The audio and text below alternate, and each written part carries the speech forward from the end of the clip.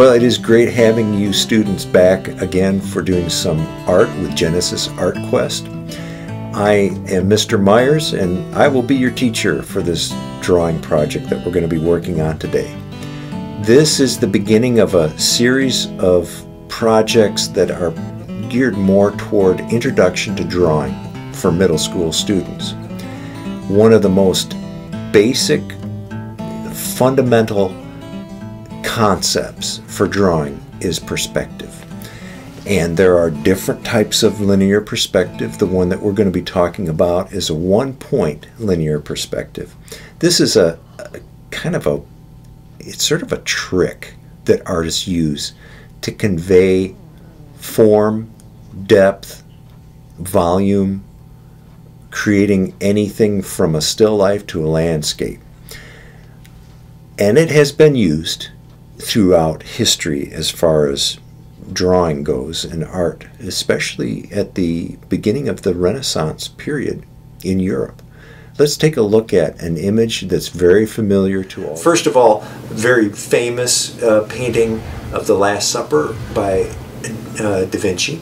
And you can see here the identification of a one-point vanishing point in the background, and there's no mistaking the fact that Da Vinci wanted the person of Christ to be at that vanishing point so that all attention would be drawn to him, and then converging lines going to that vanishing point, as you see here, coming from all different directions in the scene.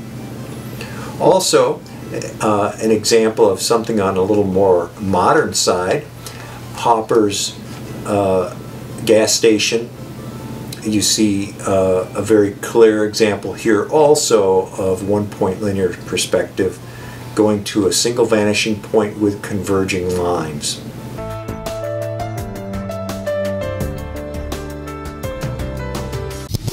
Alright, let's get started.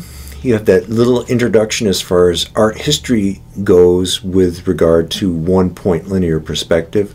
We're going to do just a simple drawing that kind of applies that concept to a collection of shapes and forms on a sheet of paper. We're going to use a 12 by 18 sheet of white drawing paper, regular number 2, a 2B pencil, a white vinyl eraser. This will work the best. And then an 18-inch ruler. Of course, the advantage is that it is 18 inches long and it will fit across the whole sheet of the drawing paper.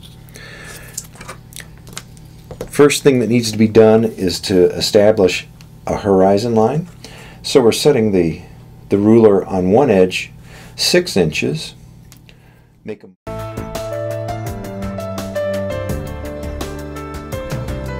As you do your drawing, if you need to extend your corners, you can do that.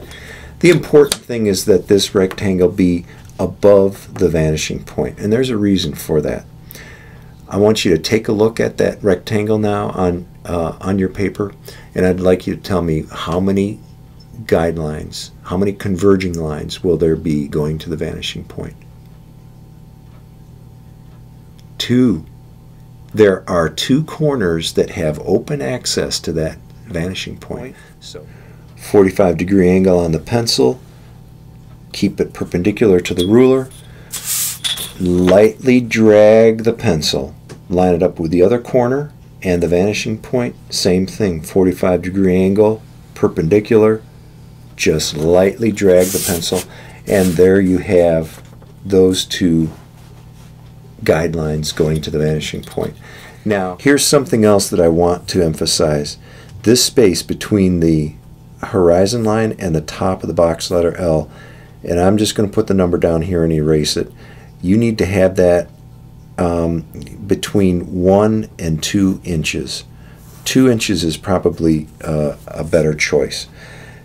Allow for enough gap between that. That's going to come into importance when you do the converging lines for the top of this and show the very top plane of this box letter L.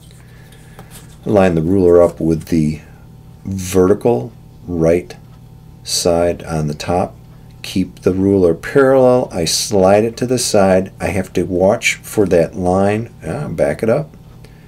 The end of the line that I had just drawn, and now I put a vertical in between those two guidelines. The last one is the tricky one. This is for the very top. Line the ruler up with the top of the original box letter L.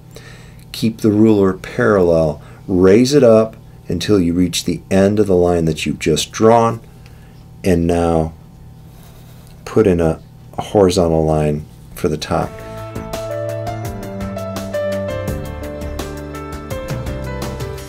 Anytime shading is done in an interior space, should just be a little darker. Less light gets in there. You're trying to make the illusion of space with this drawing.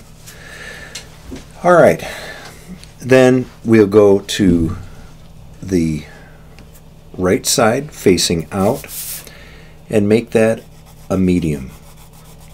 You can have HB, which is kind of in the middle of the road, and then all the H's are the harder, lighter darkness pencils. Or you can simply control the pressure that you put on a 2B pencil and get the results that you need. It just requires being consistent, putting a consistent amount of pressure on the pencil, and staying inside the shape. Anything facing to the right is going to be medium. A lot of ways, and I'm matching curve for curve.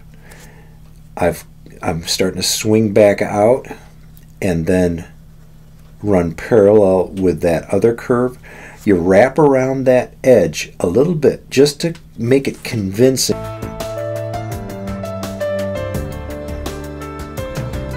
You have a total of 6 or more, 6 to 8 forms on a sheet of paper this size with shading.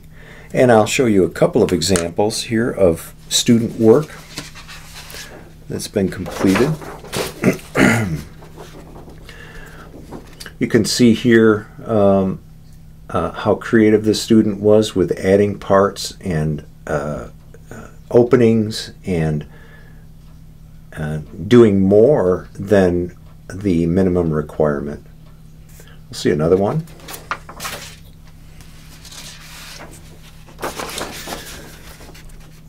This student got really excited about doing box letters, and again going beyond the minimum requirement of the 6 forms.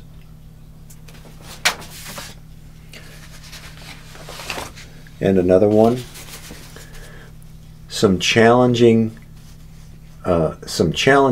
forms that were done here.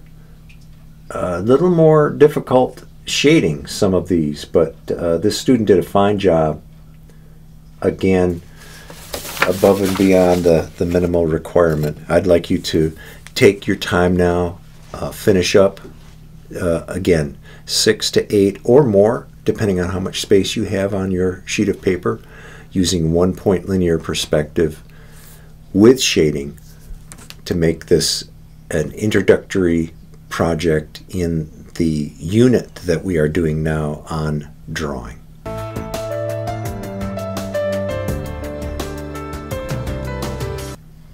Enjoy yourself. Take your time with doing this. If you have to back up the DVD and watch certain parts again, feel free to do that. Have fun and create your own 1-point perspective practice sheet showing these forms. And we'll get back together again for another drawing project next in the Genesis Art Quest. Lord bless.